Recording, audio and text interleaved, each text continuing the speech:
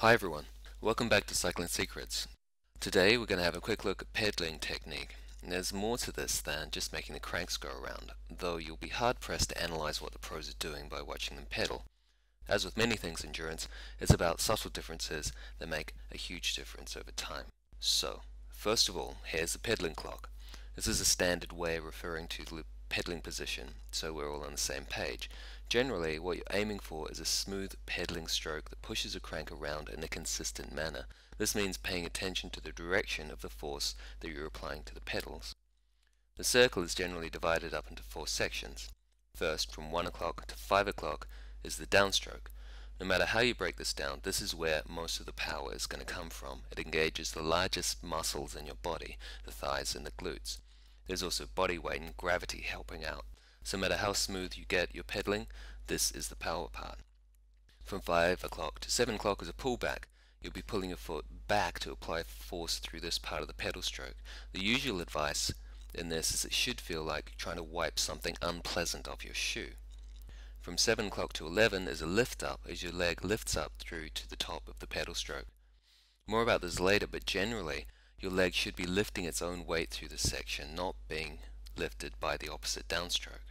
And from 11 to 1 is the setup for the next stroke, with your foot kicking forward to the top of the downstroke.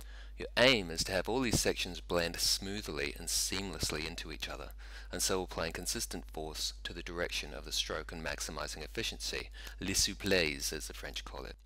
We suggest that to get a good sense of the different quadrants, that you spend some time isolating each one, just paying attention to the pullback for a few strokes for example, and then switching focus to the lift up. As you train your body to recognize how each of these movements feels, you can then integrate them into a cohesive whole. Just a quick word about ankling. Ankling is a pedaling technique that seeks to engage the quads at the front of the stroke and the muscles at the back of the thigh through the lift up to improve power and efficiency. As we see here, the heel comes down below the toe through the push down and up above it on the lift up. So, as you're lifting up, you're applying deliberate force, pulling the pedal up into the top of the stroke rather than just lightening the leg, so it's lifting its own weight in this section. Depending on who you talk to, this is either a secret weapon or ultimately biomechanically unuseful. Certainly, this technique improves power through the lift up and engages different muscles distributing the effort. The counter-argument says that the metabolic cost of using these smaller, weaker muscles in this way expends more energy than it produces.